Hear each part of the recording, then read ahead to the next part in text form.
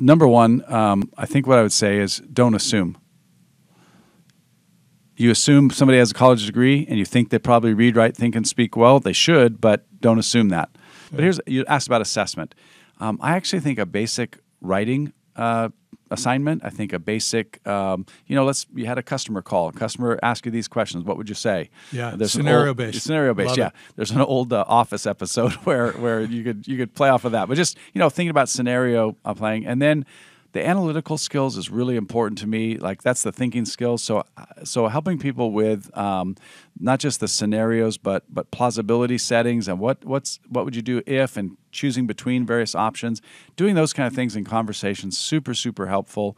And then the last thing I would say is this: even if you have an amazing all-star college graduate, don't underestimate the personal cultural development. If your vision has a clear mission and has a clear culture, it takes time to inculcate, to impart that into a new employee. I don't care if they're amazing. It's going to take a while for that to become internalized. Don't underestimate that. Yeah, and don't underestimate how they may be overconfident because they're a superstar, Right. And they may think they got it, but they don't really have it. And I've got some great questions that were given to me, by the way. It's not my great knowledge. Right. And that really test how someone thinks. I Great. did the interview again today, 28 questions.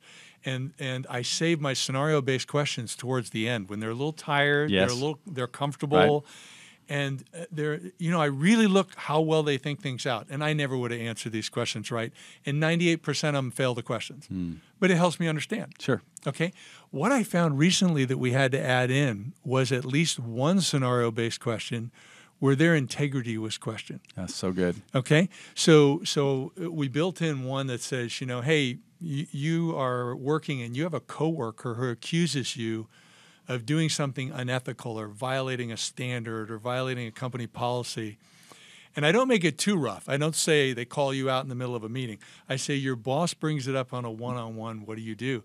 It's really interesting the answers you get because you want to see what happens when you're faced with conflict. Yeah.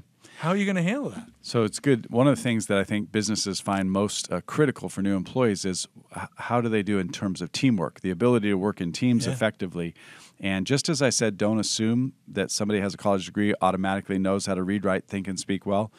Don't assume somebody has personal character and integrity enough to be both moral and to want to be highly relational. A lot of people come in maybe saying the right words relationally, but if you give them a scenario like a conflict situation, listening to their reaction to that when they're personally attacked or when they feel like their judgment's called into question, that's a real good insight because a lot of people have never faced that. They've never faced the challenge of somebody questioning their integrity. Yeah.